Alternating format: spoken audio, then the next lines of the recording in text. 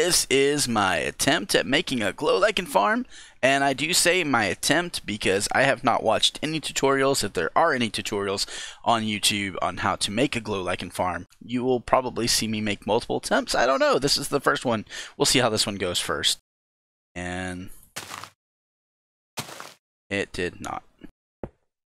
Okay, so that thought wasn't going to work. I don't know what I was thinking. So I guess we could say this is kind of like attempt number 2, because attempt number 1, I put all the blocks in all the wrong places, and then that should not connect. Putting it on top. There we go. Nope. And that is not working. No. Nope. And no, I am such a goofball because that is too high. But did I have my redstone wrong? So after a few failed attempts at trying to create this farm using redstone, dispensers, and mechanics like that, I have come to conclusion so far that you're going to have to use a pair of shears. No line was cut, no whale was freed. The captain's mind was not on greed, but he belonged to the whaleman's creed. He took that ship in tow. Soon may the weatherman... Hello everybody, Imagine That Gaming, and today I'm bringing you my very first redstone farm tutorial build. I built this design on my own, trying to work a few things out. I'm really happy with how it works. There's a few that are similar I found online, but I really like the way this is set up. I think it's just perfect. It gives a lot of Glow Lichen very fast, and there's actually a few uses for Glow Lichen that a lot of people aren't aware of. And I want to show you those uses first, and that way you might see why you might need to stock up on some. Let me show you first some of the changes that have happened, I believe, since 1.19 in the way that it grows. It used to be, I'm trying to remember what the change was. I had this set up before I had this set up weeks ago, so I can't quite remember. Hey, get out of my video. Go. Anyways, so it used to be when you use the shears, or you would break like here, like depending upon where you're breaking it at, it will break just that. But if you have something like this where you're digging in, it will break all those right there. I'm in creative. I guess I should, let me switch out of creative to see what that does exactly real quick. Okay, so in survival, let's see what happens. Okay, so it gave us 1, 2, 3. It gave us, yeah, 4 or 5. So it gave us all 5. So I haven't changed my farm to see if this mechanic will help any, because I believe if you use staircases, it will actually kind of grow through. So there's probably a way you could even make this farm more efficient with using your shears. But honestly, it still grows 1 bone meal per Glow Lichen, so you're not going to get any more efficiency with that part. Let me put creative mode back on. Let me show you another reason why you might want to use Glow Lichen. This is for your farms. It's really useful. Let me get some skeletons here.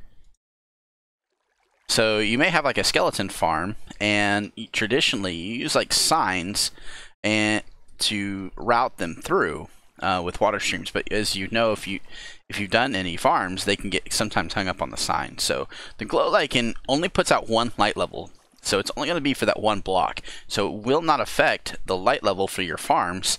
And if you place it right here, the water will not.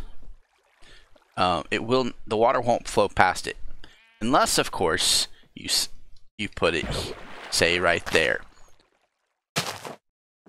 Then it will stay waterlogged, but it won't. But that's only if you place the Glow Lichen after the water block is there. So let's place some skeletons here.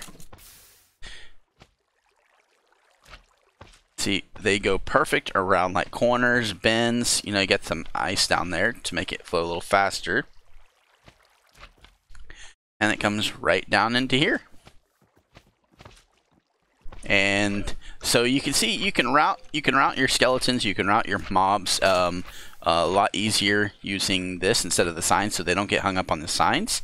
And like I said, the Glow Lichen will block the water from flowing past, so you can even use this item streams for your farms. But if you do place it here while the source block is already there, then it will be, I guess you could say, waterlogged. So those are some of the useful things to know about Glow Lichen. Now I'm going to show you how to build this. I'll show you the materials that you're going to need. For my design, you can either use just 33 building blocks, or you can use the way I build this design, like 20 bricks, I use 5 stairs, and then of course I've got my 8 logs and a couple of terracotta just for the design. You will need 1 chest, 3 dispensers, 3 hoppers, 3 glass panes, 21 redstone dust. You'll need 10 glass blocks.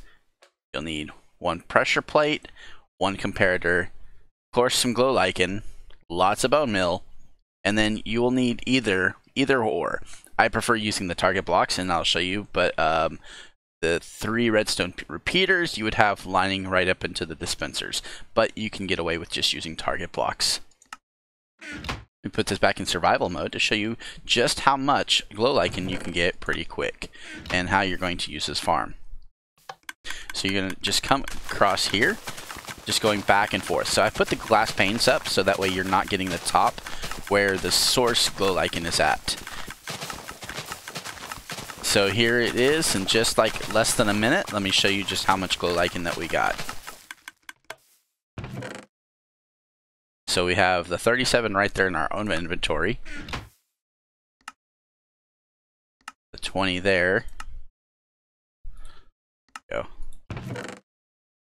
So almost 2 whole stacks in just less than a minute. So it's really fast, efficient. Like I said, the way it grows, it does grow 1 Glow Lichen per bone meal. That's just the rate. So you're going to have a very good bone meal farm. So hopefully the skeleton or something else, which I'll have a bone meal farm coming up here soon. Although the bone meal farm is just something that's part of the bigger build. Keep your eyes peeled. I'm working on them. So let's come out here with our chest right here. And then you're going to want to put your hoppers here. And I'm building in creative mode right now. So, and then what I do is I just take a couple of stairs here. Then we have 2, 3, 4. 2, 3, 4. And then we're going to have this cased off.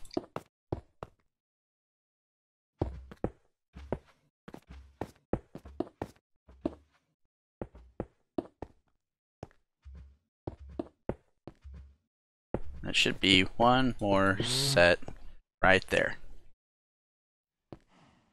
Now we're going to come across with our staircases here. Oops, that's not what we want. Okay, so I said 8 of these. You actually only need 6.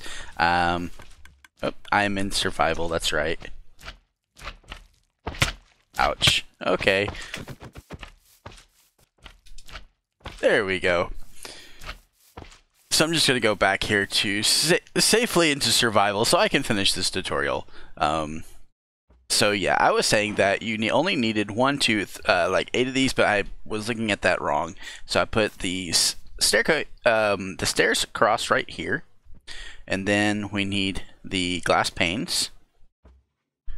1, 2, and 3. And the glass panes will help keep you from getting the Glow Lichen across there.